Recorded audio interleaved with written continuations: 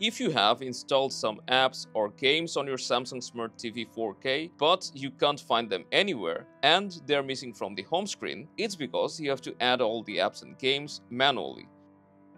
And to do that, first you'll need to open Apps. Now that we are here, to add apps to your home screen that are already installed, you can just go up and then to Settings.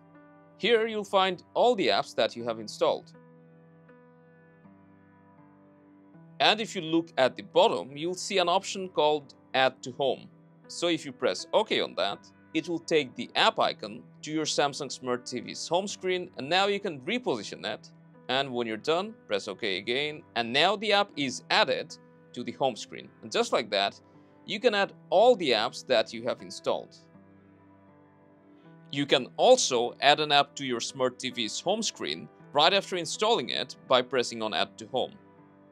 So that's how you can add any app to your Samsung Smart TV's home screen. It's that simple. So don't forget to drop a like, subscribe for more guides, and I'll see you around.